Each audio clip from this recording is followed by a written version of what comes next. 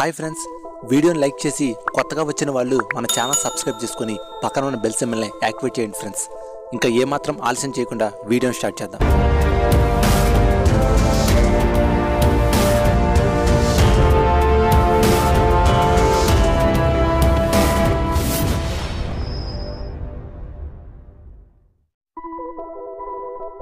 Friends, మీరు ఎప్పుడైనా గమనించారా? వాష్ బేసిన్ సింక్ కింద ఉండే పైపు కొద్దిగా వంకరగా యూ షేప్లో ఉంటుంది. ఆ పైపు అలా ఎందుకు ఉంటుందో తెలుసా? అసలు యూ షేప్లో ఎందుకు తయారు చేశారో తెలుసా? దాని గురించి ఇప్పుడు చూద్దాం. చిత్రంలో చూశారుగా, యూ షేప్లో ఉండడం వల్ల అందులో ఎప్పుడు కొద్దిగా నీళ్లు ఉంటాయి. ఆ నీళ్లు ఏం చేస్తాయంటే పైపు కిందకు కనెక్ట్ అయి ఉండే డ్రైనేజ్ నుంచి వచ్చే దుర్వాసనను నిరోధిస్తాయి. కింద డ్రైనేజ్ నుంచి వచ్చే గ్యాస్ నేరుగా ఆ పైప్ ద్వారా పైకి రాకుండా ఉండేందుకు గాను ఆ పైప్ అడ్డుకట్ట వేయాల్సి ఉంటుంది. అందుకు గాను దాన్ని యూ షేప్లో వచ్చేలా తయారు చేశారు. దీనివల్ల అందులో ఎప్పుడు కొంత నీరు ఆగి ఉంటుంది కనుక కింద వైపు డ్రైనేజ్ నుంచి వచ్చే గ్యాస్ దుర్వాసనలు అందులో ఆగిపోతాయి. దీంతో గ్యాస్ పైకి రాకుండా మనకు దుర్వాసన రాకుండా ఉంటుంది. ఇలా యూ షేప్లో ఉండే ప్రాంతాన్ని పీ ట్రాప్ అని అంటారు. ఈ ట్రాప్ కనుక డ్యామేజ్ అయితే అప్పుడు నీరు ఉండదు కనుక దాని నుంచి దుర్వాసన పైకి వస్తుంది. అది ఇంట్లోకి వ్యాప్తి చెందుతుంది. కాబట్టి మీకు ఇంట్లో కిచెన్ వాష్ బేసిన్ నుంచి దుర్వాసన వస్తుందని అనిపించినప్పుడు ఒకసారి ఈ ట్రాప్ని చెక్ చేసుకోండి. డ్యామేజ్ ఉంటే రిపేర్ చేయించుకోండి. అయితే ఇలాంటి ట్రాప్లు టాయిలెట్ బేసిన్ కింద వైపు కూడా ఉంటాయి. దానివల్ల కూడా మనకు టాయిలెట్లోకి డ్రైనేజ్ నుంచి వచ్చే వాసన రాకుండా ఉంటుంది. ఒక చేప పుట్టుకతో మగ చేపగా, పుట్టిన 2 ఏళ్ల తర్వాత ఆడచేపగా రూపాంతరం చెందుతుంది. వినడానికి ఆశ్చర్యంగా ఉన్న ఇది మాత్రం నిజం. దీని పేరు పండుగప్ప. ఈ విధంగా మగ నుండి ఆడగా రూపాంతరం చెందుతుంది. దీనికి గల కారణాలు ఇంతవరకు సైంటిస్టులు కూడా కనుక్కోలేకపోయారు. అదేవిధంగా ప్యారెట్ ఫిష్ ఆడ నుండి మగ్గా మారుతుంది. పండుగప్ప విషయానికి వస్తే చాలా పండుగప్పలు 90% జన్మాంతం మగవుగానే పుడతాయి. 2 ఏళ్ల వయసు వచ్చే వరకు శుక్రకణాలు ఉత్పత్తి చేస్తూ తమ సంతానోత్పత్తికి పాటుపడతాయి. 2 ఏళ్లు పూర్తి కాగానే శుక్రకణాలకు బదులుగా అండాలు ఉత్పత్తి చేయడం స్టార్ట్ చేస్తాయి. చేపలు ఎక్కువగా ఆడవిగా మారడం వల్ల అధిక సంతానోత్పత్తి అవుతుంది. దీనివల్ల మానవాళికి అధిక చేపలు లభిస్తాయి. పండుగప్పల రుచి కూడా చాలా బాగుంటుంది. గోవా, బెంగాల్లో పండుగప్పలను పాన్ ఫ్రై చేసి ఓ రకమైన మసాలాతో దట్టించి రుచికరమైన రెసిపీని అందిస్తారు. ఫ్రెండ్స్, మీకు తెలుసా, వేల కోట్ల రూపాయలతో నిర్మితమైన అత్యంత విలాసవంతమైన భవనాలుగా పిలువబడుతున్న టాప్ 10 భవనాల వివరాలు చెప్పబోతున్నాం. మరొక విషయం ఏంటంటే, ఈ టాప్ 10 అయిన ఖరీదైన భవనాల లిస్టులో ఓ భారతీయుడి ఇల్లు కూడా ఉంది. అతనెవరో, ఆ ఖరీదైన భవనం ఎక్కడ ఉందో ఇప్పుడు చూద్దాం. నెంబర్ 1, బ్రూనై సుల్తాన్ హసన్ అల్ బల్కాయి నివాసం. ప్రపంచంలోకెల్లా అత్యంత సుందరమైన భారీ కట్టడం. ఈ ఇంటి నిర్మాణానికి ఏకంగా $1.4 బిలియన్ ఖర్చయింది. 2.15 మిలియన్ చదరపు అడుగుల విస్తీర్ణంలో ఈ ఇంటిని నిర్మించుకున్నాడు. సుల్తాన్ హసన్ అల్ ఈ ఖరీదైన భవంతిలో ఒకేసారి 1500 మంది విశ్రాంతి తీసుకోవచ్చు. అంతేకాదు 1788 గదుల నిర్మాణం కలిగి 257 బాత్రూంలు కలిగి మసీద్ ఆకృతిలో ఉన్న అత్యంత గొప్ప భవనం. ఈ భవంతి లోపల 200 గుర్రాలు, ఎయిర్ కండిషన్ రూములు కూడా నిర్మించారు. 110 కార్లు ఒకేసారి పార్క్ చేసుకోగల భారీ పార్కింగ్ ప్లేసులు నిర్మించారు. ఇక అత్యంత అద్భుతమైన కట్టడం ఇంటర్నేషనల్ ఆర్కిటెక్చరల్ లియండ్రో డిజైన్ చేశారు. నెంబర్ 2, ఎన్నో వింతలున్నా అందులో భారత్కు చోటు ఉండడం మాత్రం ఖాయం. ఈ ప్రపంచంలో అద్భుత కట్టడాల లిస్టులో కూడా భారత్కు 2వ స్థానం దక్కింది. దీనికి కారణం అత్యంత సంపన్నుడైన ముఖేష్ అంబానీ. ఆర్థిక రాజధాని అయిన ముంబైలో కూడా, అది కూడా అత్యంత రద్దీగా ఉండే నగరంలో 4 లక్షల చదరపు అడుగుల ఎత్తులో ఓ భారీ భవంతిని నిర్మించుకున్నారు. ముఖేష్ అంబానీ ఈ భవనంలో 4 అంతస్తుల ఓపెన్ తోట, భారీ వైన్ గది, 2 సినిమా థియేటర్స్ కలిగి నిర్మాణం ఉంది. 150 మీటర్ల ఎత్తులో ఉన్న ఈ భవనం ఖరీదు $2 బిలియన్స్. నెంబర్ 3, ఇక ముచ్చటగా 3వ స్థానం దక్కించుకున్న భవంతి ఇది. 1,10,000 చదరపు అడుగుల విశాలమైన విల్లా.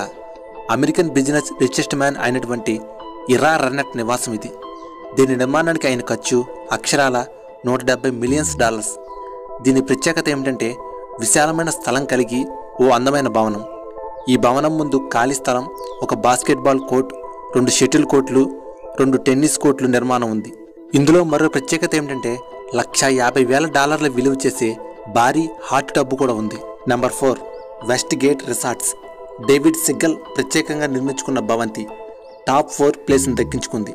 90,000 చదరపు అడుగుల నిర్మాణంతో ఈ నివాసం ఉంది. ఈ నివాసంలో 2 సినిమా థియేటర్స్, 8,000 చదరపు అడుగుల మాస్టర్ సూట్స్, 15 బెడ్రూమ్లు, 11 వంటశాలలు, 6 స్విమ్మింగ్ పూల్స్, 30 కార్లు పార్క్ చేసుకునేందుకు వీలుగా అండర్ గ్రౌండ్ గ్యారేజ్ ఉంది. నెంబర్ 5, మాట్రిక్స్ ఎసెన్షియల్ కంపెనీ వ్యవస్థాపకుడు శాండిల్ మిర్రర్కు చెందిన భవనం ఇది. ఫ్లోరిడాలోని పాలెం బీచ్కి దగ్గరలో ఉన్న ఈ భవంతి ప్రపంచంలో టాప్ 5 స్థానాన్ని దక్కించుకుంది. 84,626 చదరపు అడుగుల విస్తీర్ణంలో ఇది నిర్మితమై ఉంది. నెంబర్ 6, చూడగానే హౌరా అనిపించేలా కనిపిస్తున్న ఈ భవంతి అత్యంత పటిష్టమైన నిర్మాణం కలిగి ఉంది. విపత్తును కూడా తట్టుకునే విధంగా అత్యంత దృఢమైన రాయితో దీన్ని నిర్మించారు. 72,000 చదరపు అడుగుల విస్తీర్ణంలో ఉన్న ఈ భవనం అణుబాంబ శక్తిని కూడా తట్టుకుంటుందంట. నెంబర్ 7, చుట్టూ పచ్చదనాన్ని సంతరించుకున్న ఈ భవనం ప్రపంచంలోకెల్లా అత్యంత సంపన్నుడైన బిల్ గేట్స్ ఎంతో ఇష్టపడి నిర్మించుకున్న భవనం. 2,100 చదరపు అడుగుల లైబ్రరీ, చుట్టూ భారీ వృక్ష సంపద, పర్యావరణాన్ని ఆస్వాదించేలా విధంగా నిర్మించుకున్న ఈ కట్టడం 66,000 చదరపు అడుగు. నెంబర్ 8, 60,000 చదరపు అడుగుల విస్తీర్ణంలో బంగారు వజ్రాలను పైన అమర్చబడి నిర్మితమైన అత్యంత ఖరీదైన భవనాల్లో 8వ స్థానం దక్కించుకున్న ఈ కట్టడం ప్రస్తుతం USA అధ్యక్షుడిగా ఎన్నికైన డొనాల్డ్ ట్రంప్ది. నెంబర్ 9, సముద్రానికి ఆనుకొని చుట్టూ పచ్చని ప్రకృతి నడుమ నిర్మితమైన ఈ కట్టడం ఫార్ములా 1 CEO కూతురు పెట్రా ఎక్లోస్టన్ది. 56,500 చదరపు అడుగుల విస్తీర్ణంలో ఉన్న ఈ భవంతి ఖరీదు $150 మిలియన్. నెంబర్ 10, చుట్టూ మంచుకొండల నడుమ 56,000 చదరపు అడుగుల విస్తీర్ణంలో నిర్మితమైన ఈ భవనం టాప్ 10 స్థానాన్ని దక్కించుకుంది. దీని యజమాని హెడ్జ్ ఫండ్ మేనేజర్ జాన్ ఫల్సన్ది. దీని ఖరీదు $135 మిలియన్. ఈ ప్రపంచవ్యాప్తంగా అనేక ప్రాంతాల్లో నివాసం ఉండే ప్రజలు కొన్ని వింత వింత ఆచారాలను పాటిస్తుంటారు. వాటిని పాటించడానికి కారణాలు మాత్రం ఏమీ లేకున్నా వాటి గురించి మనం తెలుసుకుంటే మాత్రం ఎవరికైనా ఆశ్చర్యంగా అనిపిస్తుంది. ఇప్పుడు మేము చెప్పబోయేది కూడా ఇందులో ఒకటి ఉంది. ఈ ఆచారం గురించి మీకు తెలిస్తే ఇలాంటి వారు కూడా ఉంటారా అని మీకు అనిపిస్తుంది. అసలు ఇంతకీ ఆ ఆచారం ఏంటో తెలుసా? రాజస్థాన్లోని బార్మా జిల్లా డేరాసర్ అనే గ్రామం. ఆ గ్రామ జనాభా సుమారుగా 600 అయితే ఆ గ్రామానికి చెందిన ముస్లిం కుటుంబాలు ఎంతో కాలం నుంచి ఓ ఆచారాన్ని పాటిస్తూ వస్తున్నాయి. అదేమిటంటే ఏ వ్యక్తి అయినా ఖచ్చితంగా రెండో పెళ్లి చేసుకోవాల్సిందే. అవును, మీరు విన్నది నిజమే. ఆ కుటుంబానికి చెందిన ఏ వ్యక్తి అయినా రెండో పెళ్లి ఖచ్చితంగా చేసుకోవాలి. మొదటి భార్య ఆ కుటుంబ సభ్యులు అందరూ కలిసి రెండో పెళ్లికి మద్దతు పలుకుతారు. దగ్గరుండి మరీ రెండో పెళ్లి చేస్తారు. అయితే ఆ కుటుంబాలు ఇలాంటి వింత ఆచారాన్ని పాటించడానికి ఓ కారణం ఉంది. అదేమిటంటే ఆ కుటుంబాల్లో మొదటి భార్యకు సంతానం కలగదంట. కనుకనే రెండో భార్యను పెళ్లి చేసుకొని ఆమెతో పిల్లలను కంటారు. తర్వాతే మొదటి భార్యకు సంతానం కలుగుతుందంట. కేవలం ఒకే యువతిని పెళ్లి చేసుకుంటే ఎంతకాలం వేచి ఉన్నా ఆ జంటకు సంతానం కలగదంట. అదే రెండో పెళ్లి చేసుకుంటే సంతానం కలుగుతుందంట. ఈ అంశం వారి విషయంలో నిజమవుతుందంట. అందుకనే ఆ కుటుంబాలకు చెందిన మగవారు రెండో పెళ్లి ఖచ్చితంగా చేసుకుని తీరతారు. ఇది వారి ఆచారం వెనక ఉన్న అసలు కారణం. ఏది ఏమైనా ఈ ఆచారం భలే వింతగా ఉంది కదూ. దర్గాల మీద, మసీదుల దగ్గర మనకి ఎక్కువగా 786 అని రాసి ఉంటుంది. చాలామంది ముస్లిం సోదరులు తమ బండి నెంబర్ లేదా ఫోన్ నెంబర్లో 786 ఉండాలని కోరుకుంటారు. అసలు ముస్లింలు 786 అనే నెంబర్కు ఎందుకంత ఇంపార్టెంట్ ఇస్తారు? అసలు 786 నెంబర్ యొక్క అర్థమేంటో ఇప్పుడు చూద్దాం. 5వ శతాబ్దంలో పుట్టిన అరబిక్ భాషలో 28 అక్షరాలు ఉంటాయి. అజ్బద్ న్యూమరాల్స్ ప్రకారం అరబిక్ భాషలో 28 అక్షరాలకు ఒక్కొక్క నెంబరింగ్ ఇవ్వడం జరిగింది. కావాలంటే ఈ ఫోటో మీరు చూడవచ్చు. ముస్లింల పవిత్ర గ్రంథమైన ఖురాన్లో స్టార్టింగ్ బిస్మిల్లా ఇర్రెహమాన్ ఇర్రహీం అని ఉంటుంది. పై టేబుల్లోని విలువల ప్రకారం బిస్మిల్లా ఇర్రెహమాన్ ఇర్రహీం అనే పవిత్ర వాక్యం రాయడానికి ఉపయోగించే అక్షరాలను న్యూమరిక్ వాల్యూలతో కలిపితే 786 వస్తుంది. బిస్మిల్లా ఇర్రెహమాన్ ఇర్రహీం అని పలుకుతూ ఏ కార్యమైనా మొదలు పెడితే మంచిదని తలచి బిస్మిల్లా ఇర్రెహమాన్ ఇర్రహీం అనే వాక్యానికి సింబాలిక్గా 786 అని రాస్తారు. అయితే సౌత్ ఈస్ట్ ఏషియాలో ఈ నెంబర్కు అత్యంత ప్రాధాన్యత ఇస్తారంట, ముఖ్యంగా ఇండియా, పాకిస్తాన్లో.